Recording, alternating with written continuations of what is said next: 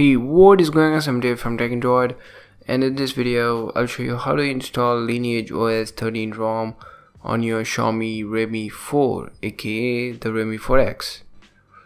So first of all, your device needs to have an unlocked bootloader and TWRP recovery installed to install the custom ROM. So if you haven't already, check the links in the description below. I will leave links of my tutorial video on unlocking the bootloader and installing TWRP recovery as well, so do check them out. So now first of all, you need to download the ROM and the Google Apps zip file. Links for both the zip files will be in the description below, so make sure that you download them and place them either in the internal storage or in the SD card of your device. So now once you have done that, open the updater application and tap on the three dots in the top right corner and select boot into recovery mode. So now the device has booted into TWRP recovery. So before proceeding, take a complete backup of your current ROM by using the TWRP recovery's inbuilt backup option. So now first select wipe and swipe to wipe, and now select install and select the ROM file and swipe to flash.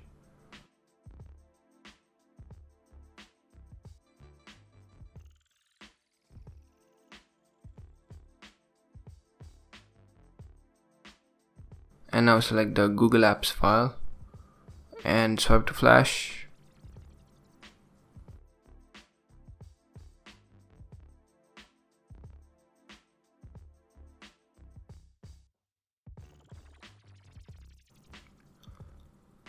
And now select reboot system. So the first boot into a newly installed ROM will take a lot of time, so yeah, just sit back and relax.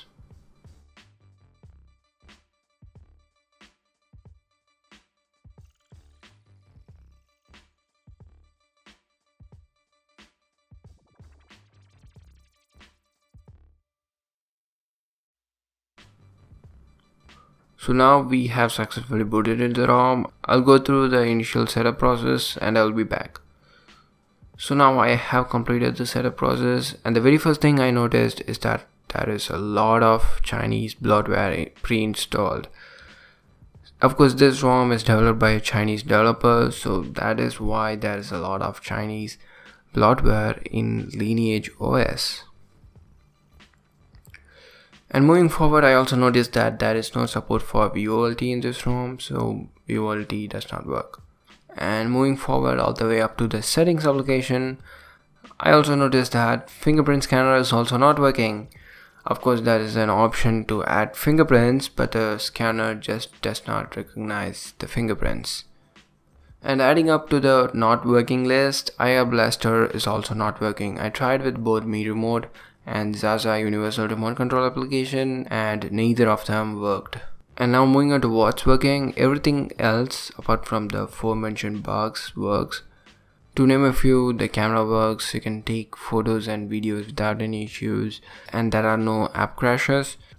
So overall, I wouldn't recommend you to install this ROM, but for some odd reason, if you still want to install this ROM even after all these bloatware applications and no support for VoLTE, no IR Blaster support, and even no fingerprint support, well, at least make sure that you remove all the Chinese bloatware by using some root application like Titanium Backup or System App Remover.